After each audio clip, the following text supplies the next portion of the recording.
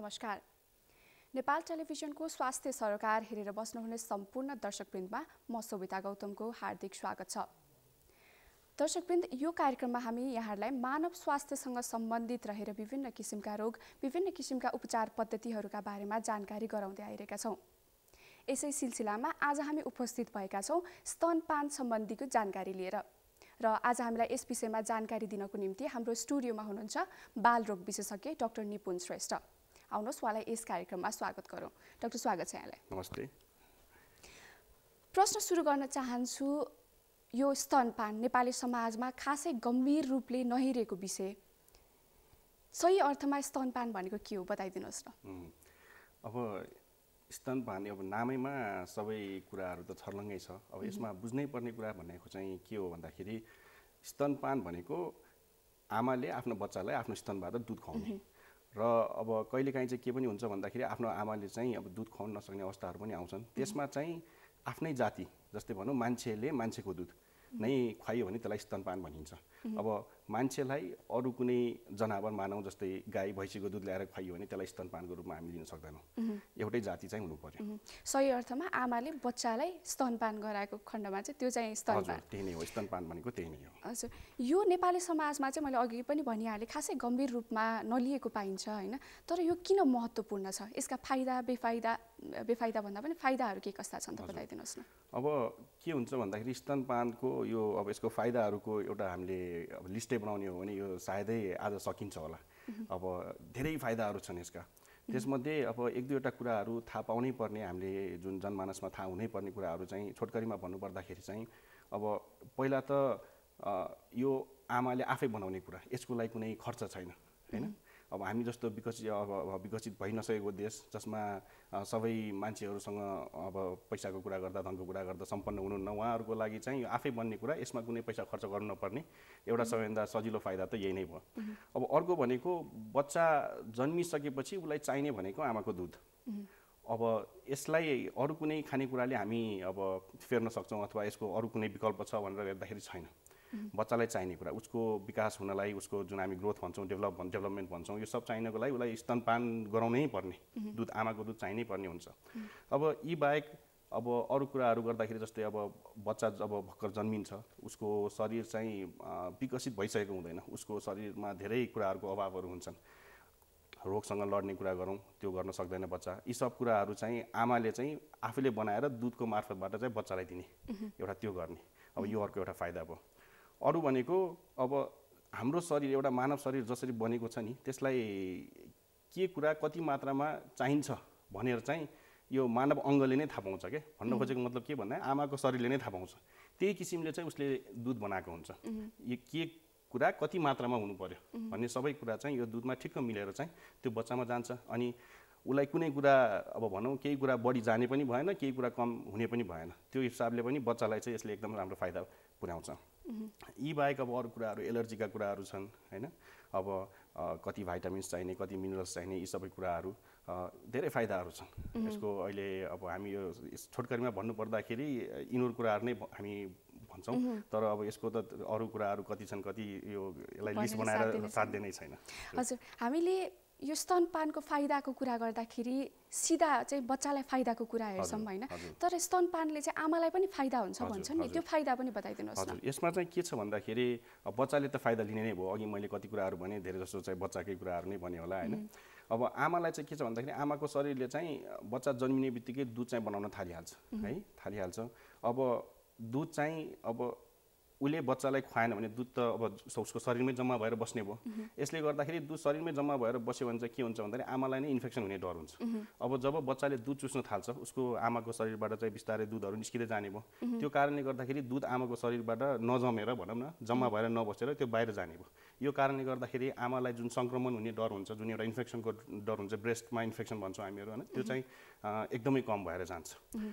अब एउटा इन्फेक्सनको कुरा अब अर्को कुरा चाहिँ कस्तो भन्दाखेरि जब एउटा यो ब्रेस्ट फिडिङको अर्को एउटा फाइदा चाहिँ के भन्छ भन्दाखेरि हामी एउटा ओभुलेसन भन्ने एउटा टर्म हुन्छ कि, त्यो चाहिँ कस्तो भन्दाखेरि ओभुलेसन चाहिँ आमाको शरीरमा हरेक महिनामा एउटा साइकल, जुन मेन्स्ट्रुअल साइकल हुन्छ नि, त्यो चाहिँ भइ नै रहन्छ। मतलब आमा चाहिँ अर्को बच्चा जन्माउनको लागि तयार भइराख्ने।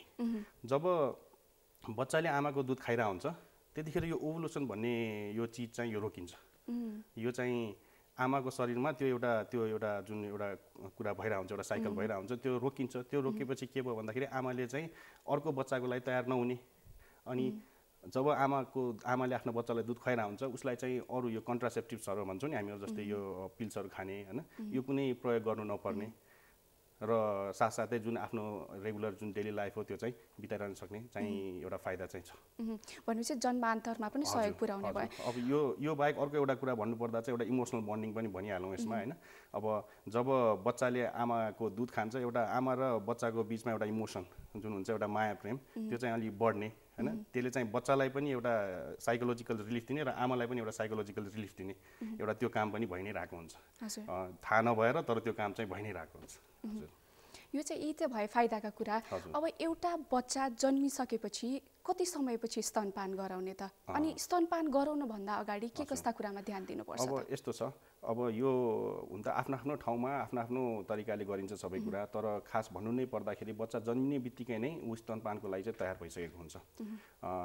अब कुनै स्पेसल कन्डिसन हुन्छ, जस्तै मानौँ अब बच्चा जन्मिँदाखेरि नर्मल्ली नजन्मेर अपरेसन गर्नुपर्ने अवस्था, त्यस्तो कन्डिसनमा केही बेरसम्म चाहिँ हामी यो कुरा होल्ड गर्न सक्छौँ। तर अब कहिलेदेखि सुरु गर्ने भनेर भन्नुपर्दाखेरि चाहिँ बच्चा जन्मियो भनेपछि ऊ स्तनपानको लागि तयार भइसक्यो। युजली हामी अब नर्मली जन्मेको छ भन्दाखेरि भने चाहिँ आधा घन्टाभित्र नै गराइसकौँ, र यदि अपरेसन गराएको छौँ भने केही समय अझ पनि केही कुर्न सकिन्छ भनेर चाहिँ भन्छौँ। तर बच्चाको हिसाबमा चाहिँ कुर्नुपर्ने कुनै खासै केही उचाइ छैन। कुनै सावधानी अपनाउनु पर्छ स्तनपान गराउनुभन्दा अगाडि? किनभने भर्खर जन्मेको शिशुलाई त स्तनपान गराउनलाई अलिकति अप्ठ्यारो पनि होला। हजुर, अब यस्तो छ, बच्चा चाहिँ कस्तो हुन्छ भन्दाखेरि यदि टाइममा जन्मिसकेको छ, मानौँ उसको चाहिँ अब आज जन्मिने मिति थियो, आजै जन्मियो भने चाहिँ ऊ चाहिँ स्तनपानको लागि तयार। उसले चाहिँ पेटबाटै कसरी दुध चुस्ने के गर्ने त्यो चाहिँ सिकेरै आएको हुन्छ। त्यो हामी रिफ्लेक्सेस भन्छौँ त्यसलाई होइन। त्यो चाहिँ उसले सिकेरै आउँछ, अनि कुन बेला चुस्ने कुन बेला निल्ने त्यो सब उसले सिकिसकेको हुन्छ। अब कहिलेकाहीँ कुनै स्पेसल कन्डिसन, जस्तै मानौँ कि अब क्लेफ्ट प्यालेट भित्र राम्ररी यो जुन हामी तालु भन्छौँ नि यहाँ भित्रको, त्यो अब बनि नसकेको छ, भित्र पाल नै छ अझ पनि, अथवा उसको यो ओठ राम्ररी यहाँ चिरेको ओठहरू त्यस्तो छ भने त्यस्तो कन्डिसनमा चाहिँ कहिलेकाहीँ बच्चाले सड्काउने डर हुन्छ। साथसाथै अब बच्चा जन्मिने बित्तिकै कहिलेकाहीँ चाहिँ कस्तो हुन्छ भन्दाखेरि उसले सजिलैसँग सास नफेरेको हुन्छ होइन। अब सास फेरेको छैन, उसले एकदम छिटो सास फेरिरहेको छ भने त्यस्तो बेलामा पनि यदि हामीले उसलाई चाहिँ दुध खुवाइहाल्यौँ भने कहिलेकाहीँ चाहिँ उसले सड्काउने भन्ने डर हुन्छ। अब बेसिकल्ली भन्नुपर्दाखेरि चाहिँ अब के कुरा गर्दाखेरि बच्चालाई चाहिँ अब दुध खुवाउने बेलामा के कुरा गर्दा बच्चालाई हानि हुँदैन त्यो कुराहरू चाहिँ अलि विशेष गरी ध्यान दिनुपर्छ हामीले। नत्र भने अरू त अब आमा कतिको कम्फर्टेबल हुनुहुन्छ हैन। अब आमा खुवाउन सक्ने अवस्थामा पुगिसक्नु भएको छ कि छैन, उहाँलाई अझ दुखाइ भइरहेछ कि केही छ कि ब्लिडिङ भइरहेछ कि यी सब कुराहरू पनि विचार गर्नुपर्छ हामीले। अब यो बच्चालाई दुध खुवाउने आसन भयो अनि त्यसपछि दुध समाउने तरिका भयो, यी यस्ता कुराहरू पनि बताइदिनुहोस् न, कसरी खुवाउने त? एकदमै यो एकदम सबैले सोध्ने क्वेसनै हो यो हैन। अब आमा कसरी बस्ने भनेर कुरा आउँछ पहिला त। अब यसमा चाहिँ खास कस्तो छ भन्दाखेरि आमालाई बस्दाखेरि जस्तो सजिलो हुन्छ त्यही पोजिसनमा बस्नुस् भनेर हामी भन्छौँ। आमालाई सुतेर सजिलो हुन्छ कि कुर्सीमा बसेर अथवा भुइँमै टुचुको बसेर कसरी उहाँलाई सजिलो लाग्छ, पहिला त आमा नै कम्फर्टेबल हुनु पर्यो हैन। आमालाई अब युजुअली आमाहरूले चाहिँ अब मैले देखाएको छ कि चाहिँ उहाँ सुतेर चाहिँ खुवाउन रुचाउनुहुन्छ पहिलो दिनहरूमा हैन, पहिलो केही दिनमा, कि त अब यसो अडेस लाएर खुवाउन चाहनुहुन्छ। यो उहाँलाई जस्तो सजिलो लाग्छ त्यसरी नै बस्ने हो। अनि त्यसपछि अब बच्चालाई कसरी समात्ने भन्ने कुरा आउँछ।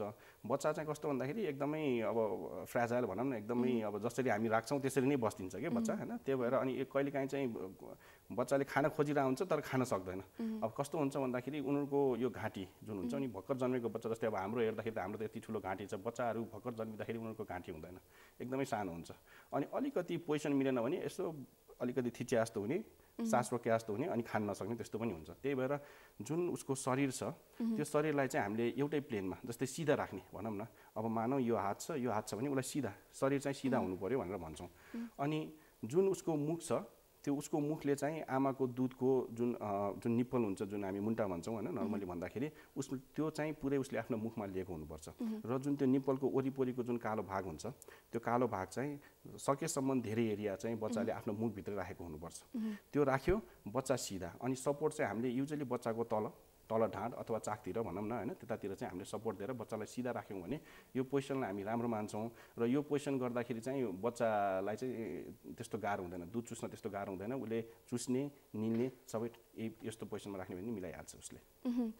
सुताएर दुध खुवाउनु हुँदैन पनि भन्छन् नि कतिपयले त। त्यो यस्तो छ, अब सुताएर खुवाउनु हुँदैन भन्दाखेरि पनि अब त्यही सड्काउने भन्ने डर हो। त्यसमा चाहिँ हामीले चाहिँ बच्चालाई कति हामीले आफूले हेरेर आफ्नो निगरानीमा कति गर्न सक्छौँ भनेर हामी त्यो थाहा पाइहाल्छौँ। त्यो खालि अब्जर्भेसनको कुरा हो। सुताएरै खुवाउनु हुन्न भन्ने चाहिँ त्यस्तो छैन। अब सुताएर अब ठाडो पारेर खुवाउने होइन। अब आमाले चाहिँ जहिले पनि साइड वाइजमा राख्नुहुन्छ, अब त्यो पनि हामीले विचार गर्नु पर्यो। ठाडै पारेर त खुवाउने होइन, साइड वाइज गरेर चाहिँ हामी गर्न सक्छौँ। त्यसो भए एउटा आमाले आफ्नो बच्चालाई स्तनपान गराउँदाखेरि दिनमा कति पटक गराउने र एक पटक गराउँदाखेरि कति समय गराउने त? अब यो चाहिँ बच्चा खास अब नर्मली भन्नुपर्दाखेरि हामीले 2 घण्टा 3 घण्टाको अवधिमा चाहिँ दुध खुवाउनुपर्छ भनेर भन्छौँ। अब यसमा चाहिँ खास भन्ने नै हो भने तर अन डिमान्डै खुवाउने हो हैन। बच्चाले जहिले माग्छ तब खुवाउने। अब बच्चाले मलाई भोक लाग्यो त भन्दैन डेफिनेटली हैन। अब बच्चाले हामीसँग चाहिँ अब भोक लाग्यो भन्ने तरिका भनेको एउटा रुने हो के। बच्चा रुन्छ, बच्चा रुने अथवा भनौँ यो मुख चाहिँ अलि च्वाप च्वाप गरिरहने, हात औँला मुखमा लग्न खोज्ने, यो सब सङ्केतहरूले चाहिँ के बुझाउँछ भन्दाखेरि बच्चालाई भोक लागेको रहेछ भनेर बुझाउँछ। अनि जब बच्चा रुन्छ अथवा हामीलाई लाग्छ कि बच्चाले खान खोजिरहेछ त्यतिखेर नै खुवाउने हो। तर आइडियली भन्नुपर्दाखेरि हामी हरेक 2 घण्टा अथवा 3 घण्टा मतलब 24 घण्टामा 8 चोटि अथवा 12 चोटि यो बिच यो यतिको इन्टरभलमा चाहिँ मतलब यति पटक चाहिँ हामीले खुवाउनु पर्ने हुन्छ। अब एकचोटि खुवाउँदा कति खुवाउने भन्दाखेरि पनि त्यो बच्चाले हामीलाई नै भन्छ के। अब जब उसलाई चाहिरहेको हुन्छ, उसले मानौ उसको पेट भरेकै छैन भने उसले चुसिनै रह हुन्छ। जब उसको पेट भरिन्छ, जब अब पुग्यो भन्छ उसले, त्यसपछि दुध तार्न उसले छोडिदिन्छ। युजली 10 मिनट 15 मिनट यस्तोमा हुन्छ। अनि त्यो बच्चा कत्रो छ त्यसमा पनि भर पर्ने कुरा हो। अब अलि सानो बच्चा जन्मेको छ भने उसलाई एकदम छिटो नै होला, मानौ 5 मिनट 6 मिनट 7 मिनटमै उसले खाएर भ्याउला हैन। उसको पेट त धेरै सानो छ, भुँडी त एकदम सानो छ, त्यही भरि नै हो। अब अलि ठुलो बच्चा छ मानौ 4 किलो 4.5 किलो छ भने उसको टाइम अलिकति बढी होला, 12 मिनट 15 मिनट। त्यही भएर त्यो चाहिँ इन्डिभिजुअल उसमा बच्चामै भर पर्ने कुरा हो। हामीले भन्दाखेरि युजली चाहिँ 8 देखि 12 चोटि खुवाउनु होला 24 पटकमा, र एकचोटि खुवाउँदाखेरि 10 मिनट 15 मिनट जस्तो खुवाउनु होला भनेर भन्छौँ। हजुर, यहाँले भन्नुभएको जस्तो बच्चाले मलाई पुग्यो पनि भन्दैन, भोक लाग्यो पनि भन्दैन। तर एउटा आमाले आफ्नो बच्चालाई खुवाइरहेको दुध चाहिँ पुगेको छ कि छैन भनेर थाहा पाउने आधार के त, कसरी थाहा पाउने? मैले भर्खर जे कुरा भने त्यही नै हो। एउटा हुन त अब आमाले बिस्तारै अब पहिलो दिन नहोला, दोस्रो दिन नहोला, तर बिस्तारै जब टाइम हुँदै जान्छ त्यतिखेर थाहा पाइहाल्नुहुन्छ। अब पुग्यो पुगेन भनेर थाहा पाउने तरिका नै त्यही नै हो। अब बच्चाले चुस्छ दुध हैन। जब उसलाई चाहिँ अब पुगे जस्तो हुन्छ, अब हामीले चाहिँ अलिक बढी खाइदियोस् भन्ने जस्तो पनि लाग्छ आमाहरूलाई हैन। त्यस्तो तर हुँदैन, किन भन्दाखेरि बच्चाको पेट साह्रै सानो हुन्छ। जब उसको पेट अब पुग्यो अगायो भनौँ न, उसले त्यसपछि दुध त्यस्तो इन्ट्रेस्ट चाहिँ दिँदैन, उसले छोडिदिन्छ हैन। जति गर्न खोजे पनि हुँदैन। अनि त्यसरी नै हामीले बुझ्ने ल पुग्यो मेरो बच्चाले खाने यति नै टाइम हो भनेर बुझ्ने। अर्को कुरा चाहिँ कस्तो हुन्छ केही समय जब अब अर्को भने नि अब्जर्भेसन हामीले त्यो अब आमाले गरिरहेको हुन्छ। अनि अर्को एउटा चाहिँ हामीले के थाहा पाउँछौँ भन्दाखेरि बच्चाको तौल पनि बिस्तारै बढ्दै गइरहेको हुन्छ कि। अनि जब उसको तौलहरू बढ्दै गइरहेको हुन्छ हामीले चाहिँ के बुझ्छौँ भन्दाखेरि ल हामीले जति खुवाइरहेछौँ बच्चालाई त्यो चाहिँ उसलाई पुगि नै रहेको रहेछ हैन। भनेपछि अब यसमा धेरै हामी अब थोरै खायो थोरै समय खायो भनेर आत्तिनुपर्ने जरुरी छैन भनेर पनि हामी बुझ्छौँ। भनेपछि एउटा बच्चा जन्मेदेखि कति अवधिसम्म स्तनपान गराउनुपर्छ त? यो पनि एकदम धेरैले सोधिराख्ने क्वेसन हो। अब कस्तो हुन्छ भन्दाखेरि अब यो चाहिँ संसारभरि नै हामीले अब थुप्रै स्टडीहरू थुप्रै रिसर्चहरूले के भन्छ भन्दाखेरि जन्मेको पहिलो 6 महिनासम्म चाहिँ आमाको दुध बाहेक अरू केही पनि नखुवाउने है। अघि मैले भने नि जस्तै अब दिनमा 8 देखि 12 चोटिसम्म खुवाउने भनेपछि यही क्रियाकलाप चाहिँ पहिलो 6 महिनासम्म चाहिँ यसरी नै गइ नै रहन्छ। दुध बाहेक अरू केही पनि हुँदैन। हामी यसलाई चाहिँ एक्सक्लुसिभ ब्रेस्ट फिडिङ भन्छौँ। अब एक्सक्लुसिभ ब्रेस्ट फिडिङ भनेको चाहिँ कस्तो हुन्छ भन्दाखेरि आमाको दुध बाहेक अरू केही पनि नै, पानी पनि नै, खालि आमाको दुध मात्रै। यो पहिलो 6 महिनासम्म यसरी नै जारी हुन्छ। त्यसपछि 6 महिनापछि हामी बिस्तारै अरू कुराहरू अलि ठोस आहार भनौँ न हैन, अलि सारो कुराहरू त्यसपछि चाहिँ हामी सुरु गर्न सक्छौँ। कहिलेसम्म खुवाउने भन्दाखेरि अब संसारभरि नै यो सबै रिसर्चहरूले के कुरा थाहा भइसकेको छ भन्दाखेरि पहिलो 2 वर्षसम्म चाहिँ आमाको दुध चाहिँ महत्त्वपूर्ण हुन्छ। 2 वर्षपछि चाहिँ आमाको दुध चाहिँ त्यति फाइदाजनक छैन। पहिलो 2 वर्षसम्म चाहिँ हामीले आमाको दुध खुवाउनै पर्छ। त्यसमा पहिलो 6 महिना चाहिँ आमाको दुध मात्रै, अरू केही पनि नै, पानी पनि नदिएर। पानी पनि नदिने। यो कारण के रहेछ 6 महिनासम्म आमाको दुध मात्रै खुवाउनु पर्ने भन्ने चाहिँ? यो कस्तो भन्दा यसमा म अलिकति एउटा ब्याकग्राउन्ड पनि एड गरिहालौँ हैन। अब हामी चाहिँ अब कस्तो रहेछौँ भन्दाखेरि अब करोडौँ वर्ष अगाडिको कुरा गर्दाखेरि हामी चाहिँ एक तरिकाको जनावरै थियौँ। त्यसपछि विकसित हुँदै आएर अहिले हामी मान्छे बनेका छौँ। त्यतिखेर चाहिँ अब करोडौँ वर्ष अगाडि हामी 4 हात खुट्टा टेकेर हिँड्दो रहेछौँ। त्यतिखेर चाहिँ हाम्रो यो जुन हिप बोन भन्छौँ हामीहरू, यो तल यो यतातिरको हड्डी, यो हड्डी चाहिँ अलि ठुलो रहेछ त्यतिखेर। त्यो ठुलो भएको कारणले गर्दाखेरि अनि जुन भित्र पाठेघर जुन छ त्यो चाहिँ बढ्नलाई अझ टाइम हुने जस्तै हामी अहिले भन्छौँ नि 9 महिनासम्म चाहिँ प्रेग्नेन्ट हैन गर्भवती भएपछि अनि त्यसपछि बच्चा जन्मिनलाई तयार भयो भन्छौँ तर खास भन्ने हो भने त्यो 9 महिना पनि इनफ चाहिँ नभए हुँदो रहेछ कि पहिला त धेरै अझ 9 महिनाभन्दा बढी 15 महिना 18 महिना त्यस्तो हुन्थ्यो होला हैन अब जब मान्छे बिस्तारै विकसित हुँदै आए तब चाहिँ दुई खुट्टामा हिँड्न थाले हामीहरू मान्छेहरू दुई खुट्टा हिँड्न थालेपछि हाम्रो यहाँको हड्डी चाहिँ यो अलि सानो हुँदै गयो अनि यो सानो भएपछि के भयो भन्दाखेरि पाठेघर त त्यही हड्डीको बिचमा छ त्यसपछि त्यो पाठेघर पनि उसले पनि अलिकति कम्प्रोमाइज गर्नु पर्यो ऊ पनि अलि सानो हुनु पर्यो अनि बच्चा त्यसपछि के भयो भन्दाखेरि त्यस्तो 18 19 महिना 20 महिना हुनुपर्ने ठाउँमा 9 9 महिनामा जन्मिन थाल्यो है अब यो 9 महिना जन्मिन थालेपछि के भयो भन्दाखेरि सबै अङ्गहरू चाहिँ अलि अविकसित अवस्थामै बच्चा जन्मिँदाखेरि पूर्ण रूपले चाहिँ काम नगर्ने त्यस्तो चाहिँ देखिएको हो अब त्यो कुराहरू गर्दा त्यो अङ्गहरूको कुरा गर्दा एउटा अङ्ग चाहिँ आन्द्रा पनि अनि आन्द्रालाई चाहिँ अब फुल्ली अब आफ्नो काम जुन भनौँ न उसले गर्नुपर्ने काम जुन छ त्यो काम गर्नलाई चाहिँ उसलाई अलिकति अझ केही महिना लाग्ने भयो त्यही भएर अनि हामीले चाहिँ सबै यो कुराहरू सबै समेटेर सबै हेरेर रिसर्चहरू गरेर के पत्ता लागेको छ भन्दाखेरि पहिलो 6 महिना जुन छ त्यसमा चाहिँ त्यो 6 महिना चाहिँ उसलाई अझ त्यो आन्द्रा विकास हुनलाई चाहिँ टाइम लाग्छ है 9 महिना प्लस 6 महिना भनौँ न हैन झन्डै 15 महिना अब 15 महिना चाहिँ चाहियो त्यो बच्चाको आन्द्रा फुल्ली फङ्सनल हुनलाई अनि त्यतिखेरसम्म चाहिँ यदि हामीले त्यो आन्द्रामा कुनै ठोस कुरा पुर्यायौँ जस्तै खायो बुढीमा गयो केही समय बस्यो अलिकति ब्रेक भयो त्यसपछि आन्द्रातिर गयो त्यहाँबाट सोच्नुपर्ने जुन छ त्यो खानाबाट जुन न्युट्रिसनहरू जुन लिनुपर्ने छ त्यसको लागि चाहिँ त्यो पहिलो 6 महिनासम्म हाम्रो आन्द्रा तयारै भएको छैन यदि खुवाइहाल्यौँ भने पनि अब जान्छ सबै हुन्छ तर कहिले घाउ हुने डर कहिले के हैन अब इन्फ्लामेसन भन्छौँ हामी कहिले रातो हुने कहिले सुन्निने डर त्यस्तो हुने भएको कारणले गर्दाखेरि चाहिँ बिस्तारै अब आन्द्रा चाहिँ झन् बिग्रिँदै जाने अवस्था नहोला भन्न सकिन्न भन्ने जस्तो देखियो कि त्यही कारणले गर्दाखेरि चाहिँ पहिलो 6 महिना चाहिँ अब आमाको दुध जुन चाहिँ पानी नै हो एक तरिकाले भनौँ न पानी प्लस अरू कुराहरू जुन चाहिने कुराहरू छन् त्यसमा छन्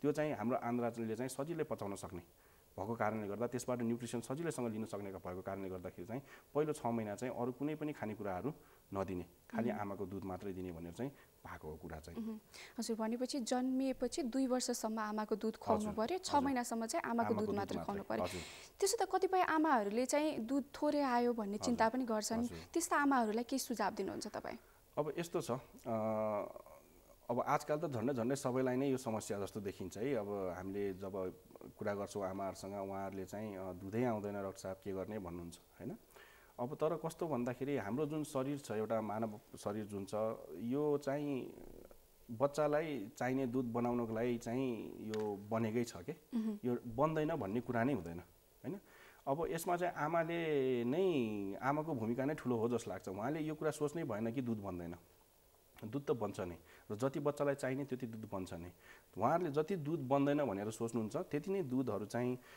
कम बन्दै जाने अझ जति बनिरहेको थियो त्यति पनि नबन्ने त्यो हुँदै जान्छ त्यही भएर पहिलो चाहिँ आमाले सोच्नै पर्यो कि यो समस्या होइन यो आफै हुने कुरा हो जब बच्चाले दुध चुस्न थाल्छ त्यो आमाको शरीरले आफै त्यो थाहा पाइहाल्छ त्यो एउटा हाम्रो एउटा रिफ्लेक्स हुन्छ हैन त्यो आमाले चाहिँ दुध त्यसपछि बनाउन थालिहाल्छ बच्चाले चुस्यो आमाले दुध बनाइहाल्छ अब त्यसमा चाहिँ आमाले नै पहिला सोच्नु पर्यो कि मेरो शरीरले जति चाहिने दुध हो त्यति चाहिँ बनाउन सक्छ यो कुनै समस्या हैन भन्ने सोच्नु पर्यो यो समस्या होइन यो चाहिँ आमाको पहिला चाहिँ साइकोलोजिकल एक्सपेक्टमै भनौँ न हैन आमाले नै सोच्नु पर्यो कि यो समस्या हैन म बनाउन सक्छु भनेर सोच्नु पर्यो अब त्यो गर्दै पनि कहिलेकाहीँ अब समस्या नआउला भन्न सकिँदैन कहिलेकाहीँ नपुग्ला के कुरा होला हैन त्यस्तो कन्डिसनमा हामीले अब अल्टरनेटिभ फिडिङहरू के छ अहिले पाइन्छ धेरै कुराहरू त्यो चाहिँ गर्न सक्छौँ तर त्यो चाहिँ हामीले चाहिँ एकदम सेकेन्डरी थट दिनुपर्छ त्यो कुरालाई हैन पहिला त यो नै सोच्नु पर्यो आमाले कि दुध नपुग्ने भन्ने समस्या त हुँदैन यही सोचाइले गर्दा होला सायद आजकल बच्चाहरूलाई चाहिँ आमाको दुधको सट्टामा अन्य गाईको दुध अथवा जनावरको दुध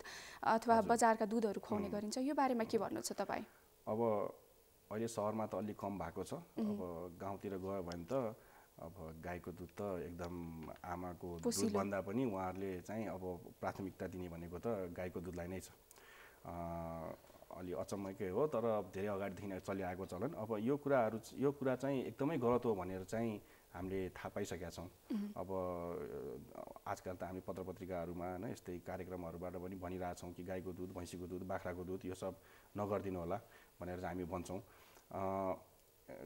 धेरै बेफाइदाहरू छन् यसमा है अब आमाको दुध जस्तो अरू जनावरको दुध छँदै छैन अब मैले भन्नुपर्दा त सजिलो के भन्छु भन्दाखेरि मान्छेलाई चाहिने मान्छेको दुध गाईलाई चाहिने गाईको दुध हैन अब हात्तीको बच्चा छ भने हात्तीको दुध सबै अब आफ्नो जातकोलाई जे चाहिन्छ उनीहरूले त्यही किसिमको दुध बनाएको हुन्छ अब आमाको दुध आएन अथवा आमाको दुध भन्दा गाईको दुध राम्रो भनेर गाईको दुध भैँसीको दुध खुवाउनु चाहिँ यो एकदमै गलत कुरा हो। बजारमा पाइने दुधहरू नि बजारमा पाइने दुधहरू अब अहिले चाहिँ कस्तो छ भन्दाखेरि बजारमा जुन पाइने दुधहरू जुन छन् त्यसलाई चाहिँ अनेकौं किसिमले अब सबै कुरा मिलाएर आमाको दुध जस्तै बनाउने कोसिस चाहिँ गरिएको छ। अब आमाको दुध जस्तै सही तरिकाले त्यो दुध बनाइयो भने केही हदसम्म आमाको दुध जस्तो पनि बन्छ। तर अब मैले अघि भने नि अब जुन एउटा रोगसँग लड्न सक्ने शक्ति जस्तै मानौँ अब मैले एक्जाम्पल सजिलैसँग दिनु पर्दाखेरि चाहिँ अब भर्खर जन्मेको बच्चा छ केही समयमा उसलाई रुगा लाग्यो अब उसको शरीरले त्यो रुगा लगाउने जुन भाइरस छ त्यसको अगेन्स्टमा त केही पनि गर्न सक्दैन। तर अब भाइरल जस्तै अब बच्चालाई भाइरल रुगा लाग्यो भने त्यो भाइरल फेरि अर्कोलाई पनि सर्ने एकदमै सजिलैसँग सर्न सक्छ के। अब नजिकको हुन्छ भन्दाखेरि आमा हुन्छ भनेपछि बच्चालाई भाइरल इन्फेक्सन छ भने त्यो आमालाई पनि अलिअलि भाइरल इन्फेक्सन चाहिँ हुन्छ। अनि त्यो भाइरसको अगेन्स्टमा आमाले त बनाउन सक्छ अनेकौं किसिमको लड्नको लागि उसको रगतमा अनेकौं किसिमको प्रोटिन्सहरू आउँछन् हैन। अब बच्चाले बनाउन सक्दैन अब त्यो चाहिँ आमाको दुधबाट चाहिँ फेरि बच्चामा जान्छ अनि बच्चा चाहिँ त्यसरी चाहिँ त्यो कीटाणुहरूसँग लड्छ। अब धेरै हदसम्म पाउडर दुध आमाको दुध जस्तो बनाउनु त बनाइयो तर यो कुराहरू त पाउडरको दुधमा फेरि ल्याउन सकिँदैन राख्न सकिँदैन। त्यही भएर आमाको दुध हुँदै भएन भने हो त्यो फर्मुला फिड भन्छौँ हामी फर्मुला मिल्क भन्छौँ हैन।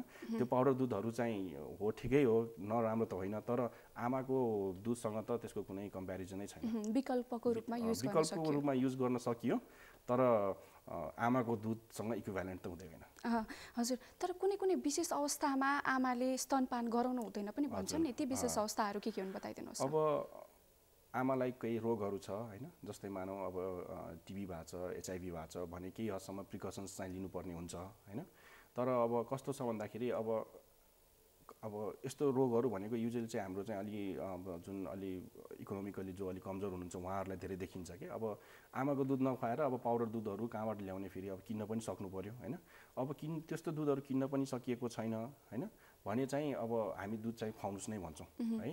अब यो बाहेक अलि एकदमै खुवाउनै नहुने कुरामा चाहिँ कस्तो भन्दा यदि आमालाई क्यान्सर छ र क्यान्सरको लागि उहाँले चाहिँ औषधि लिइरहनु भएको छ जस्तै कि केमोथेरापी लिइरहनु भएको छ भने चाहिँ यस्तो अवस्थामा चाहिँ दुध चाहिँ नखुवाउने बरु कस्तो भने चाहिँ अरू आमाको दुध लिएर आउने अरू आमाको दुधहरू चाहिँ बच्चालाई दिन मिल्यो तर उहाँकै दुध चाहिँ मिलेन भन्ने हुन्छ। अनि कहिलेकाहीँ बच्चालाई आफैमा पनि समस्या हुन्छ हैन कुनै रोगमा चाहिँ त्यो आमाको दुधमा ल्याक्टोज भन्ने तत्त्व हुन्छ के त्यो तत्त्व नै पचाउन नसक्ने अवस्थाहरू पनि छन् हैन। जस्तै ग्यालेक्टोसेमिया भन्ने रोग भयो त्यसमा चाहिँ ल्याक्टोज पचाउनै सक्दैन। त्यस्तो कन्डिसनमा चाहिँ आमाको दुध खुवाइयो भने झन् अलिकति हानि हुने झन् बच्चालाई अलि डायरियाहरू हुने अनि तौलहरू नबढ्ने त्यो समस्याहरू चाहिँ देखिन्छ।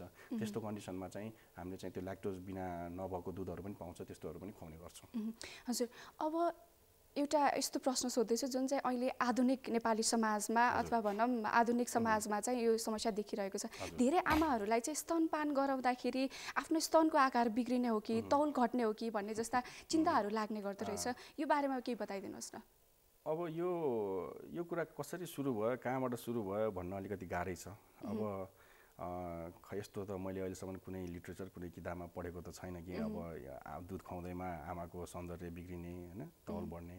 बरु अब यस्तो छ अब दुध बनाउनलाई अब हाम्रो चलन चाहिँ के छ भन्दाखेरि आमालाई अझ बढी खुवाउँ हैन झोल खुवाउँ मासु खुवाउँ यस्तो भन्ने छ। त्यहाँबाट आमाकै डाइटहरू नमिलेर हैन चाहिँ त्यस्तो नहोला भन्न सकिँदैन।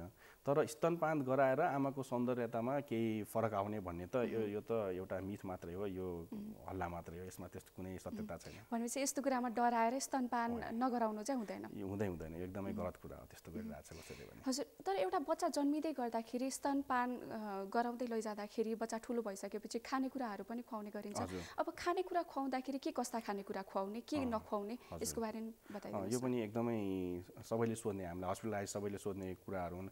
हाम्रो एउटा यसमा एउटा कुरा पनि म के थप्न चाहन्छु भन्दाखेरि हामी जस्तो जुन अब विकास भइ नसकेको जे विकासको क्रममा भइरहेको देशमा चाहिँ के देखियो भन्दा रिसर्चहरूमा चाहिँ पहिलो 6 महिना चाहिँ बच्चाहरूको तौलहरू हाइटहरू एकदम राम्ररी बढ्ने अनि 6 महिनापछि चाहिँ त्यसपछि त्यो खस्किँदै जाने देखिएको छ कि।